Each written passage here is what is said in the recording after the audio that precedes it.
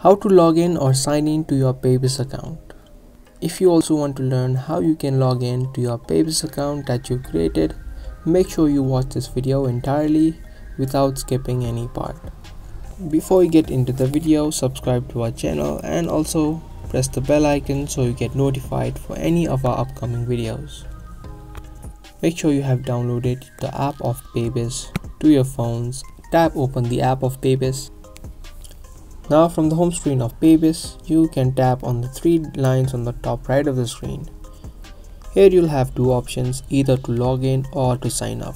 If you've not signed up, you can tap on sign up and create your account. But if you already have an account, you can tap on log in. Here you'll have two options to log into your account, with code or with password, and the password is the password of your Paybis account, so you can choose whichever one you like. Firstly, you need to type in your email if you're using with code, and if you're using with password, you can type in your email and password and tap on login. Tap on login. Now a code will be sent to your email address that you've just entered. Open up your email and then type in the code that you've just received. And just like that, you have been logged in to your Paybis account.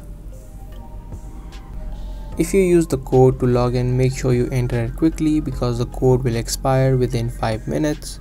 And there you go, you have been logged in to your Paybis account. Make sure to subscribe, share and like this video if you guys found this video to be helpful. And I'll see you guys soon in another video. Thank you for watching.